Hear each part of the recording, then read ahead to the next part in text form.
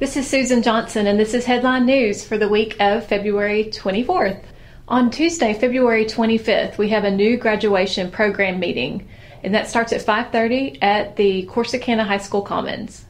Also on Tuesday, our Drain Middle School students will be headed to a regional fair in Waco. They will be doing their science fair projects for a competition, so we wish them luck. On Thursday, Navarro Elementary students will be going to the Mayborn Museum in Waco. Also on Thursday, Carroll Elementary students will be performing their Black History Month program at 6 o'clock, and that's at Carroll Elementary. On Friday, our Drain Intermediate School students will be having a dance, and that dance will be at Collins Middle School. Starts at 6 o'clock. On Saturday, it's time to get your running shoes on for the Sam Houston Color Blast Run. That run starts at 9 a.m. in the morning. The cost is $20 to register, and anyone interested can register at the YMCA this week. We'd like to wish our 6th, 7th, and 8th grade students competing in the UIL competitions the very best of luck. We're thinking of you all and know you all worked very hard to have this be a successful year. We had many exciting things happen this weekend. Lots of performing groups out representing Corsicana ISD all over the state.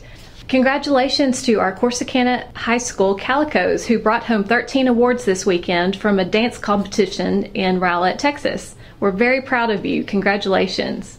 Congratulations to our Collins Middle School Ag Mechanics team, who placed at the San Angelo Rodeo and Stock Show in addition to the San Antonio Rodeo and Stock Show. We're very proud of you. We'd also like to congratulate our Corsicana High School FFA group, who also competed in San Angelo and San Antonio. We're very proud of the work and accomplishments that you've made.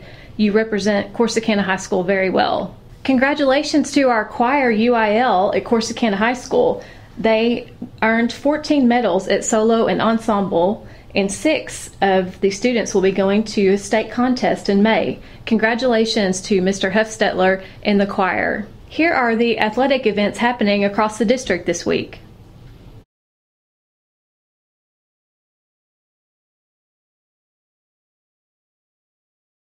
And that is Headline News for this week. Thank you for staying tuned, and we'll see you next week.